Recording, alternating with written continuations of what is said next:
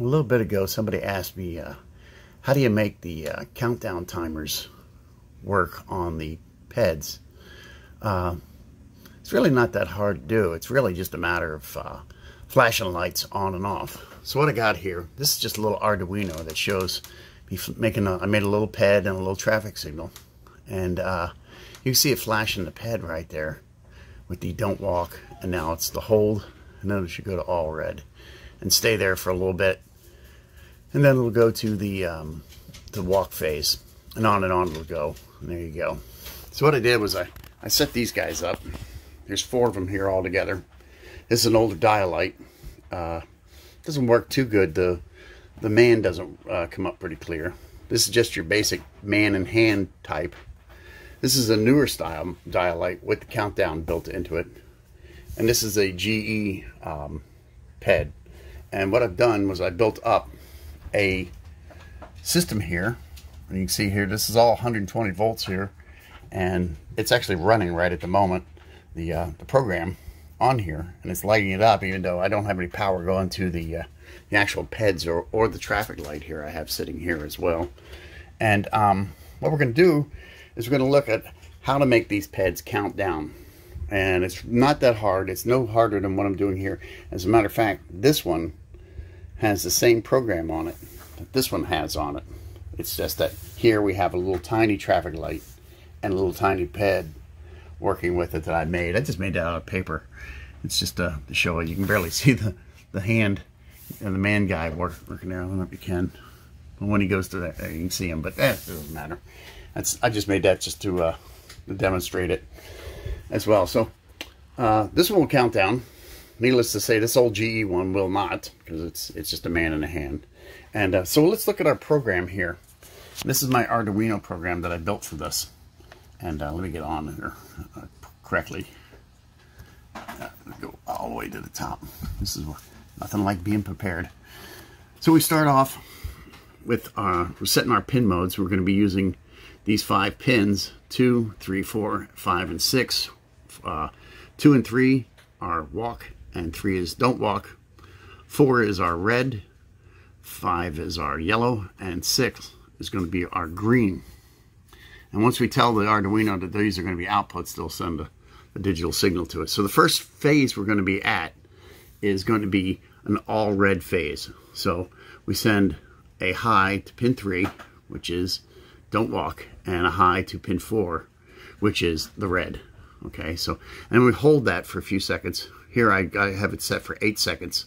Kind of want this to loop relatively fast, so instead of waiting for it for like 20 or 30 seconds at a time. After it waits for the 8 seconds, it's going to go on to the green signal. So first thing we got to do is we have to turn off the walk and the red light. So we turn those off first, which is right here. So you can see walk doesn't, don't walk turns off, red turns off. And then the next thing we're going to do is we're going to turn on the green cycle. So we turn on the green light, and then we turn on the walk light. And we're going to wait there for a few seconds, for 10 seconds in all. And then we get down to the business part of this here, which everybody's kind of been asking me about, is how do we make the actual PED flash? Well, we do that, or actually count down. The PED counts down because of how many flashes it's got. These things were originally built as a direct replacement for the old text style of, you know, where it just said walk and don't walk. So when it got to PED clear, which is the part where it counts down, the old lights would just flash don't walk over and over for a set period of time. The countdown ones were designed to work just as a direct replacement for those without any, you know, programming difference or whatever. So they could just plop them in there and then it would just count down. It gets that from how many times it cycles through the flashing of the hand. It does this on the dial lights here. This one and this one, it only takes 1 cycle. But on this one, it takes 2 cycles. The first cycle, it doesn't display anything just like this one does it. But then on the second cycle, this one will start counting down. And this one will just display a 0 over here. And then on the third cycle through, this one will start counting down at the same time as that. Let me get this out of the way here so we can see this. We don't we don't need this guy anymore. So we're just going to move him aside and enjoy that. And then, of course, we have a little 8-inch traffic signal here. And this is, I just hooked this up just to give you an idea of what phase we're in the traffic light. And this is just for a single traffic light. There's no 2 traffic lights or extra stuff. These aren't going to do anything. They're all going to work the same. Okay, so let's look at our program here again. So we're on the next loop here. And what we're gonna do is, this is where we're gonna flash the lights on and off and get the countdown timer to work. So what we're gonna use here is we're gonna use a for loop right here. So it says here for, we're gonna initialize J and give it a value of 1. And then if J is less than 10, we just keep adding 1 to J until it reaches 10. Once it reaches 10, it'll move on. So it's gonna keep looping through this part of the program. Every time it does, it's going to add 1 to the value of J until it gets to 10. So it's going to keep looping 10 times, and then once it gets to 10, it'll move on to the next phase. So this is kind of the part that's going to make your display work.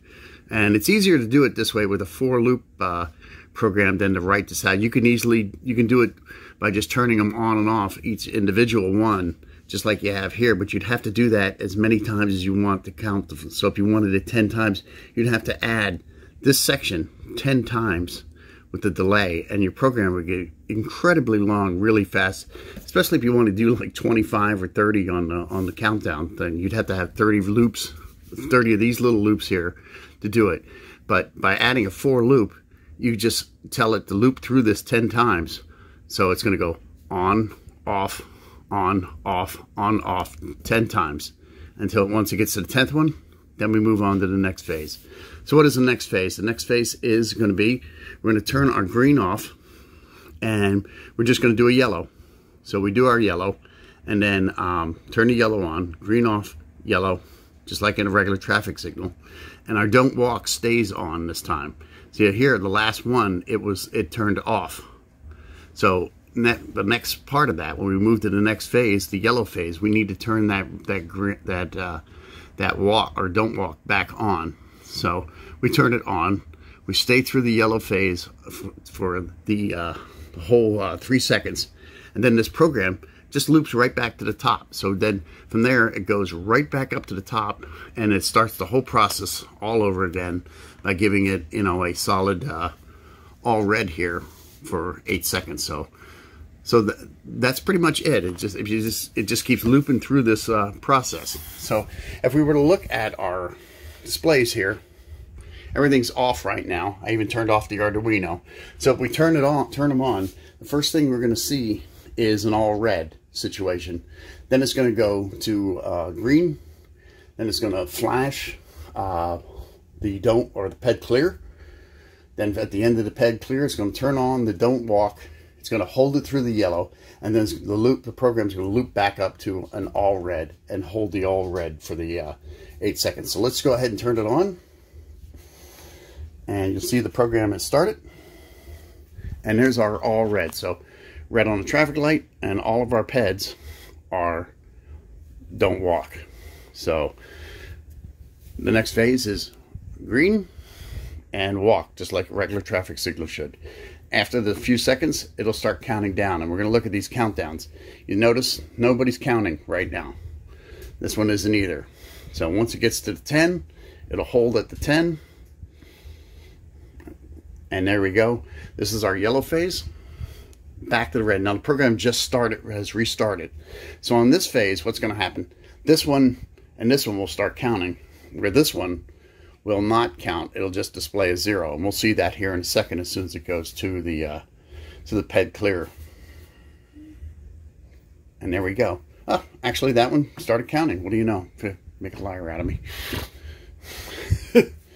Normally this one won't count, and I don't know, maybe it just had a charge for me running it or something. But normally, if these haven't been run in a while, this would have displayed a 0 in that time. But go figure, right? But one of the things I want to say is all this equipment runs at 120 volts. The traffic lights, the PEDs, all of this or half of this, actually, the half this way. So you have to be very careful working with this, because if you touch anything, you can get one heck of a shock or even die if you're not careful. So be careful working with it. Don't even take a risk. I always check to make sure the thing is unplugged before I do anything with the 120 volt side of this stuff, because one thing I hate in this world is getting a shock, and this thing will give you one heck of a shock, you know. But one of the things you notice too, if you listen, you don't hear it clicking,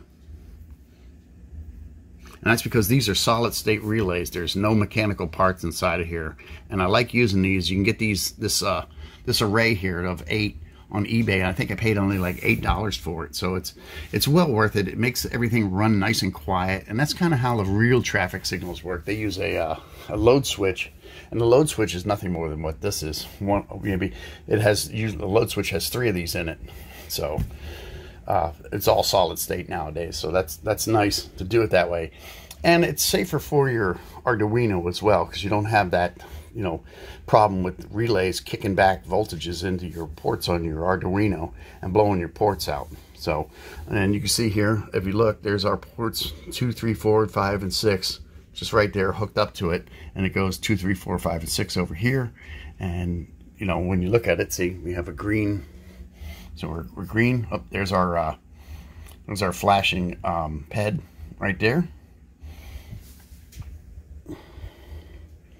So if you wanted to make this higher value, say, now these are all 10.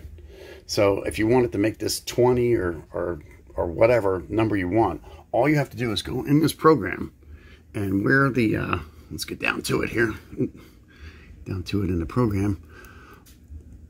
All you have to do is change that value right there. Right there, the J equals 10. You can make that J equals 25 if you wanted to, and it'll keep looping through the on and off here 25 times, or whatever you make it, up to 99. I think one time I did this, and I just out of curiosity to see if I could get a 99 on here, and I did get 99 on this one here.